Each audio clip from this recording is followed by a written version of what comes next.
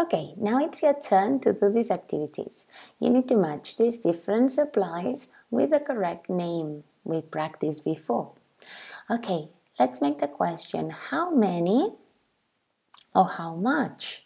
Remember, which things are countable? Paper clips, toothpicks, and aprons. So we will use how many with these supplies, and cardboard, masking tape, and clay, we're gonna use how much. Okay, and remember to use sheets of cardboard, rolls of masking tape, and bowls of modeling clay. Then you will need to answer the correct option. How much, how many, then the supply, and does she if it's only one person, or do they if it's different people. Okay, so these two rectangles belong to this question, and these two rectangles belong to this other picture. Yes?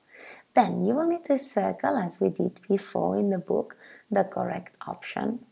And finally, you need to rewrite this text choosing the correct option in brackets. Okay? Good job.